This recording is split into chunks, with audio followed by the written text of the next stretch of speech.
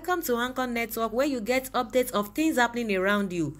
I appreciate every one of you that have subscribed to this channel, and if you have not subscribed, I say thank you very much, because I know that at the end of this news you are going to subscribe, and I want you to press the red button and also the bell icon so that you'll be notified anytime we publish any news. Thank you very much once again. The indigenous people of Biafra, IPOB, has said that the unfolding agenda of President Muhammadu Buhari since coming to power has proved that its leader Nnamdi Kanu was not a rabble-rouser after all. In a press statement issued by its spokesperson, Ima Powerful, the group said that what is being witnessed in the country today was unthinkable a few years ago, counting from Buhari's assumption of office in mid-2015. It regretted that when Kanu drew attention to those issues in the past, he was accused of beating war drums while IPOB was declared a terrorist group and proscribed. Taking the issues one after the other, IPOB said, first, Nnamdi Kanu was the first to accuse Buhari of plotting a jihad and Fulanization of Nigeria as far back as 2015.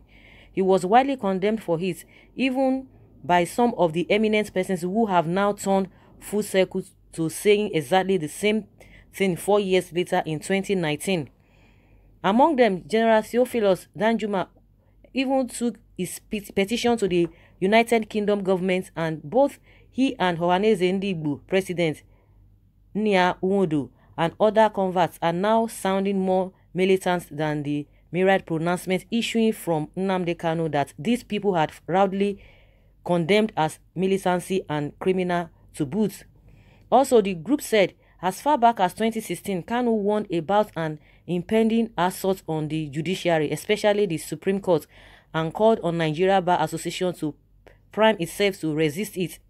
Again, Kanu warned about a federally supported and empowered Fulani inroads into middle and southern Nigeria, but again, his warnings were dismissed as hate speech. The treatment against him notwithstanding, Kanu further warned that the 2019 elections will be rigged to return Buhari to power, for which reason he had deployed it as the main justification for ordering a boycott of the election in Southeast and South-South. This indicated that Kanu deserved a pat on the back and not vilification. We can really say that those things he really said then, they are really coming to pass.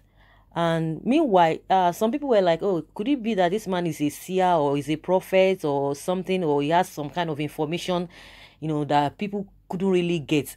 And some like, oh, he's not a prophet, it's just that it's just intelligence. If really intelligence is easy to come by, I think everybody would have gotten it, because if really it's just ordinary intelligence, of course, somebody that said he's really intelligent, he might not be out of place, but it's not easy for everybody to have that intelligence, because a lot of people, behave otherwise. So it's all encompassing. If you say it's a prophet or a seer or his intelligence, everything is still boils down that, or everything he has said before, he has predicted, or he has been warning people about or talking about, everything is coming to pass. And a lot of people now are beginning to align with that. Also, I think the person that says, or the people that are saying that is really intelligent, I really want to, take some facts from that. A lot of people might even have this information, but because of fear, they don't just want to come out. That in case if I'm being called upon to come and answer these questions, or to come and prove my claim, and if I'm not able to do that, I could be backlash, or I could be abused and all of that. A lot of people just try to keep those things to themselves.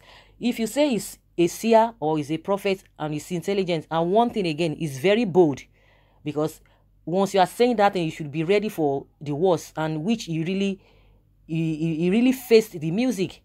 He was saying that because he knew quite all right that even as he was saying that, they were going to come for him, which they really came for him. And when he was in Nigeria, the kind of crowd he was really pulling, it became so worrisome even to everyone, even to the governments. Like, if this guy should continue like this, something else would, must have happened. So he had that boldness, and he still have that boldness. He's still saying that even when the Biafra radio was closed down, they were still operating, the way they could, but just for them to really, or for him to be able to pass the message, what he has in him. And also he has that information. The information is, it really has, very, very powerful. Those information are very, very powerful, and coupled with the fact that he's so bold to even say those things. And we all know how everything went. Now that he's out of Nigeria, he still goes around, meets his people, still telling them, still re-echoing all the things he said. He has never really retraced his step back. He has never changed mouth. He has never said anything outside what he has been saying, and he's still repeating them. And gradually, those things he said, we are beginning to see them, and people will like, there's this language they used to, Nigeria is a zoo. But people like, why would you be using that kind of language, even in as much you are still in that country?